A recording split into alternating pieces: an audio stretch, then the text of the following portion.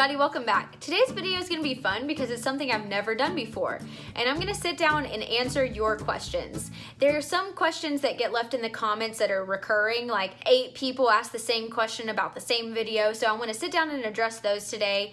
There are also some of you that have requested specific videos, if that makes sense, so stick with me and you'll understand. So the first question that I want to address is based on my natural deodorant reviews. So I have 2 videos, one where I initially compare 2 of the major players in the game, which is Schmidt's deodorant and Native deodorant. So if you haven't watched that one, I'll link that down below for you to check out in case you're interested. So the first question that I want to address, it says, my mom and I used Schmidt's for a while and we noticed it was leaving oily stains on our clothes. Have you noticed any stains on your clothes from any of the natural deodorants that you've tried? The answer is yes. This has been asked to me in like 8 different ways, and so I figured I'd just throw it in here. Something that I did notice when I was using the Zion Health Clay Dry deodorant, it was actually in the winter, but I was running around at work and I ended up doing some sweating and I was wearing a sweater. It happened to be like a bright orange color and you could clearly see where I had been sweating. But even hours after it dried, because it had those oils mixed with it, I had like legitimate stains under my arms, which was pretty embarrassing. But I came home and coated it with like a stain remover, and then I threw it in the wash and it ended up coming out. Now, some of my white shirts, I've noticed like a little bit of yellowing, but that can also happen with your aluminum-based deodorants. I don't think you can really win in that department with white shirts. I think you just have to be extra careful and maybe do some extra bleaching. But I don't know, there are ways around it, and I do find that those stains come out as long as they're treated with a stain removing product. I think this next one is my most asked question because I have a ton of videos about away luggage. I'm not sponsored by them. They didn't send me anything. I bought the products myself. They're just something that I feel passionate about and I really like their products, so I like to talk about them and keep you updated because they're constantly releasing new products and they're just a fun brand to keep up with. So one of the main comments that I get all the time is saying, how does your discount code work? In the description box, I actually have a link that says you can get $20 off if you use my particular referral link to order your luggage. So what you do is you navigate to that link in the description box and you click on it. It'll take you to the away luggage website. And then from there, all you have to do is set up an account. And then once you've done that, you add the item to your cart and you go to checkout and the discount will be applied from there. Now, I've had some really helpful viewers who have actually answered this in the comments, but I figured I would just do a little tutorial and walk you through it. Another super popular video was one that I did about apps that help you save money. This was something that I got really excited about. It's just something that I use and that I'm passionate about. Level Money was one that I mentioned in that video, and I think 95 people have commented below being like, Level Money doesn't exist anymore. Hey, did you know I can't find that in the App Store? Why can't I find it in the App Store? I think it's deleted. It's one of those apps that like the features of it can be, you know, picked up by using some of the other apps that I suggested in that video. So it's all gonna be okay. This is me to confirm Level Money has been deleted. These 2 last ones are actually a little longer, so I've saved them toward the end just in case you wanted to blast through the first 3. But one of my most dedicated viewers, she comments all the time and says all of the sweetest things, and she asks for requests all the time. So one of the things she's recently asked me to talk about is some of my favorite makeup removing products. For me, I don't use like a separate makeup remover super often, only if I have like a lot of makeup on or if I know I'm wearing a particular mascara that might be stubborn. But I have 2 products here that I want to share with you. The first thing that I use a lot are these e.l.f. hydrating water cleansing cloths. These blue e.l.f. wipes are $1 pricier than the ones that you're used to seeing with the black packaging, but these I think perform a lot better. They're more saturated, and I think that's because of the whole hydrating water claim.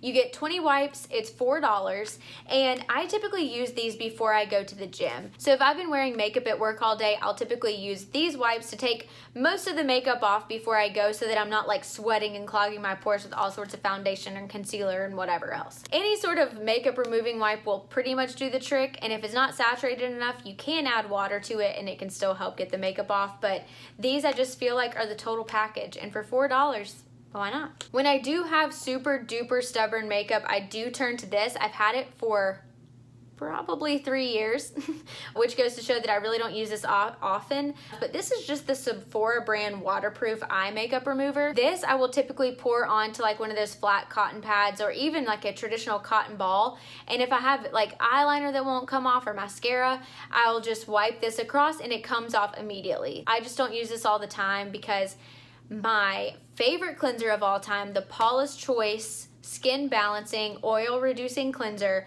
gets all of your makeup off in one step. So maybe on days when I don't exercise, I don't have to use any additional products. I just put my cleanser on my Clarisonic and I go. It's the total package. So just to recap, love my e.l.f. makeup removing cloths. When these can't get the job done, I have to turn to something like this. And when my cleanser can't get the job done, again, I turn to something like this. This is like my last resort. And because it does leave sort of an oily film on your face, you do have to wash that off again after you use this product, unless you don't mind the oils on your face. Another really sweet viewer, she was recently excited that I finally started posting videos again, and she wanted to know about my planning system and what planners that I used. I don't have like a very regimented planning system. I really love planners. Like there's something that I always have, and currently right now I actually have 2. Overall, I'm pretty good at just remembering what I have to get done. Things don't have to be written down for me, but I find a lot of satisfaction in just checking off a list. This is my personal planner. This is from Rifle Paper Company. I really love these planners. I particularly love that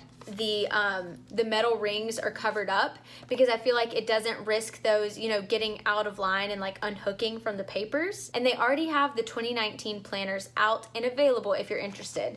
So I can take you on a mini tour. So you open it up and you actually have a tab that shows you the 2 years that are presented in your planner. And then if you keep flipping, it has a whole section for important dates and holidays that are coming up that year. Then you have a handy dandy little empty blank notes section. Next you have the monthly section. So now you have a month overview of every month that is presented in this planner. You have the area that I use the most, which is the weekly breakdown.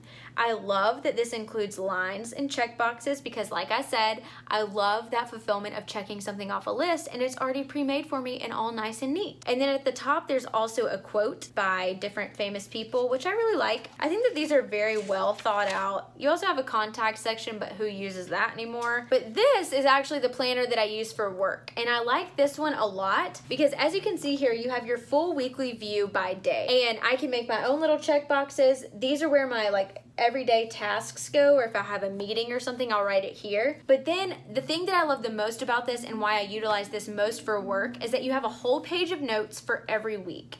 So if I'm on a call and I want to take notes, I have it all, like an entire page right here with the date of the call, so I can remember what it corresponded to, and it just really keeps me organized. You have like the actual month overview so that you can write your important dates on each day of the month as one quick outlook, and then you can dive into the details of each week. This is something that my coworkers are always like, where'd you get that? So this is by the Blue Sky brand, and this was their collaboration with Target. I know that this was sort of a strange one-off video, but hopefully that you found it helpful and I answered some of the, you know, lingering questions that get asked a lot. So if you like this video and you want to see more, then keep requesting things. And for those requests that warrant an entire video, I'll definitely be sure to give things the time and research that they deserve if that's the case. So if you like this video, then please like it. And if you want to see more, stick around, subscribe, and I'll see you in my next one. Bye.